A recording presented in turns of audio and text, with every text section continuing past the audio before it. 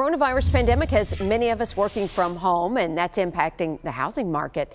Mo Hyder is live in the Gulch for us this morning. So, Mo, how are our priorities shifting when it comes to the housing market?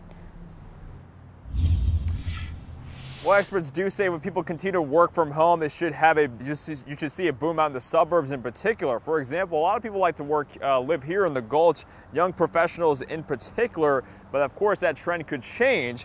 The study comes from Zillow. It says a lot of people would consider moving to larger homes out in the suburbs because it's a lot cheaper.